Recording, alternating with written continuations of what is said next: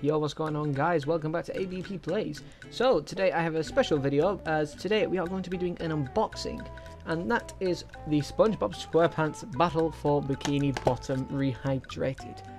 I have waited so long to say that. Now obviously by unboxing it's not going to be anything major because it's not the fun edition or the shiny edition, it's just the standard edition. I just wanted to unbox this because it's, you know, it's Battle for Bikini Bottom.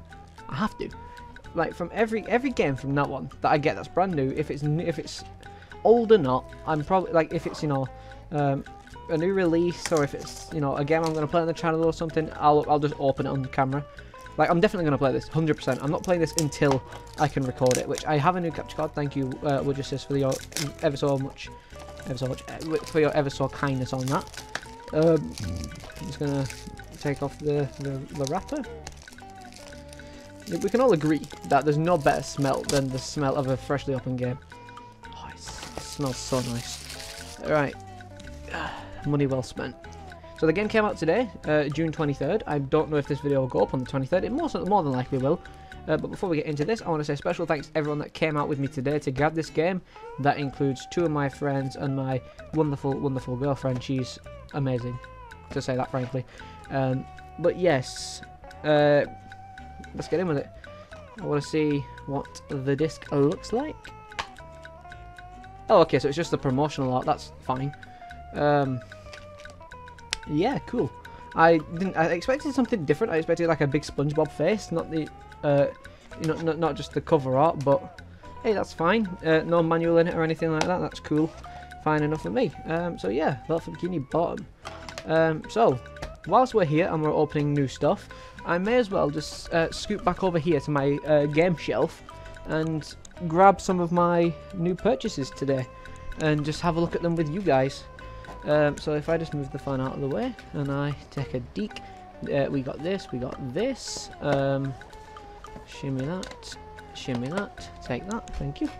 Then if I come on top of the wardrobe where I have my shrine of FF7, I'm going to leave the coasters there. Like, I have coasters on my wardrobe now that I was given by the ever so wonderful, wonderful girlfriend. You can see them, they're the PlayStation Magazine FF7 ones. The other ones are on the other side. It's a bit difficult to manoeuvre a webcam like this, so I'm just going to put that back on the stand before I break everything. Thank you. So yeah, she also gave me the PlayStation Magazine stickers, which I very much appreciate. Right. Let's just twist that. Oh dear, the stands fell. Great, that's fantastic. Doing good. Right, that'll do. Okay, so first of all, we have Kingdom Hearts 1.5 on the PS3. You might be wondering, why do I have this, considering I already have the game collection on the PlayStation 4? I just wanted to get it. I've never owned this on PS3. I have played it on the PS3 because I was lent it, but I haven't owned it. So yeah, that's cool. That's cool. Includes some of my favorite games. Well, what I mean by that is it includes Kingdom Hearts Final Mix. I need to try it. There's a sticker on the back of it that the person who owned it before didn't pick it up, but it's fine. So obviously you got the inside, you got your disc and your manual, but strangely enough they give me 2 manuals and 2 registration codes for the Square Enix website, so that was a goof on their part. Next up we have Final Fantasy 13. There we go. Which again, big goof. They gave me 2 manuals and 2 membership cards. But in terms of the disc quality is all fine. Everything's looking, you know, nice. Everything's all nice and dandy. And then for the final one, we have FF7 on the PC. Now, am I going to be able to play this? No, because I don't have a disc tray. But again, I saw it and I just had to buy it. FF7 is my favourite game of all time. I have a shrine on top of there for it, and I just want to collect almost any version of the game ever released. So that includes International, Japan, America, special editions of Crisis Core and things like that. So I think that would be quite cool if I eventually get some of them. So obviously you've got, you know, the back of it, and surprisingly enough for me, the condition of the case is really good. Because where I bought this game from, like, they're never this good. And if I open it up on the inside, oh, the manuals just fell out. You have 2 discs, of course, in the first page with the manual, which my PS1 copy does not have. If anyone can find me a manual, I'd appreciate it if you could link it in the description. And then obviously the other 2 discs being disc 3 and the English installation disc. Now, here's the thing with these 3 games here. I haven't looked at the disc quality on on the surface. So I'll start with Final Fantasy 7 and I'll work up to 13. So let's take a look at disc 1. Are you in good quality, my friend? There's not a scratch on it. I'm not joking, there isn't a single scratch on this thing. Absolute perfect condition. That's ridiculous, that's insane. Okay. Moving on to disc 2. Again, it's in perfect condition. God, whoever traded this in, like, are you dumb? You could have sold this on the online for more money. They would have given you nothing for this, considering its condition. And again, mint condition disc. Lovely. And then disc 4, also mint condition. Holy shit! So the entire thing is complete, including the manual, in mint condition. That's insane. Damn, dude.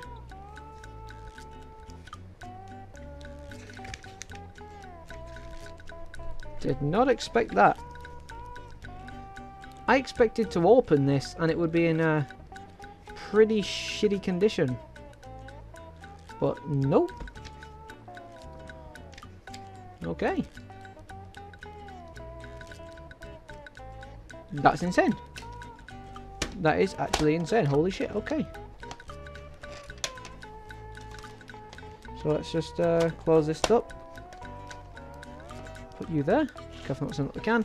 Check out Kingdom Hearts. I keep looking there because I think my webcam is there. But now it's there and now it's there. So, yeah, don't mind me. Alright, so let's look at the disc quality. First and foremost. It's a little bit tacky. There's like paint splotches on it. But I think the paint splotch. See, this is the thing with second-hand game stores like this. You don't get given the disc. So, the quality of the disc is entirely luck-based. I got really lucky with this. Really lucky. But this, I don't know if you'll be able to see that on the camera, but there's like paint blotches on it. No, you can't really see it. But you trust me on that one. There's a few paint blotches. In terms of the excessive manuals and registration cards for the Square Enix website, they're fine, and the manual is also in great condition. What about the second manual? Why is there 2 manuals? Are you supposed to be given 2 manuals? This one feels heavier than the other, actually, now that I'm thinking of it. Like, this one feels way thicker. I'm not sure why that is. That's very strange, but oh well. Put that there. FF13, this case is really heavy.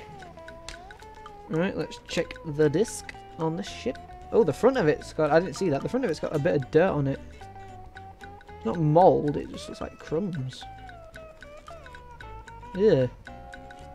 Luckily that's not the side of the disc that needs to be red. I'll be able to scratch that off. And in terms of the back, it's got a few fingerprints on it. Just a few.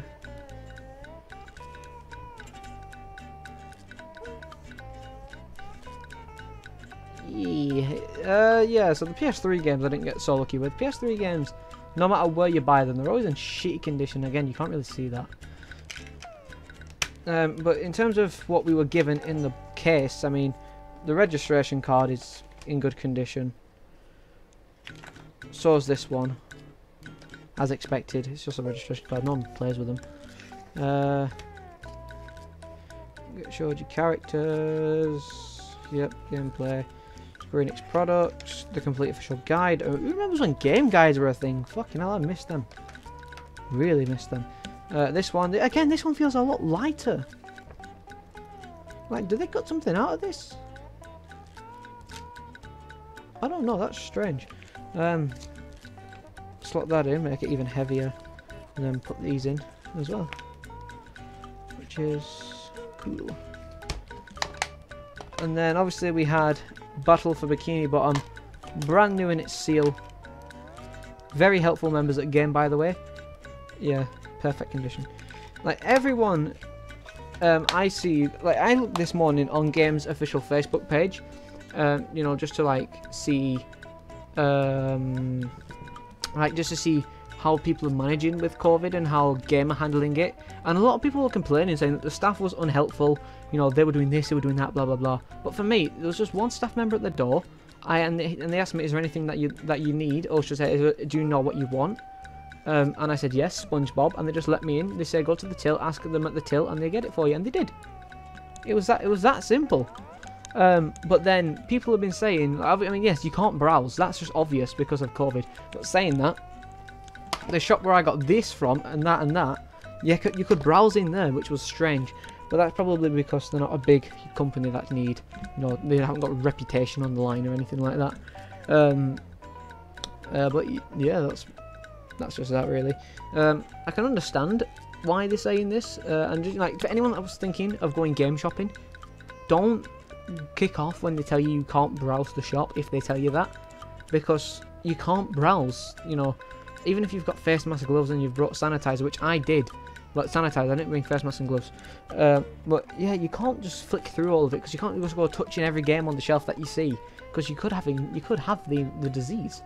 Like, that's the point of why they're not letting you browse at the moment. But again, I'm sure you could understand that if you've got some common sense. But if you're an angry shopper and you just like being angry, then you do you.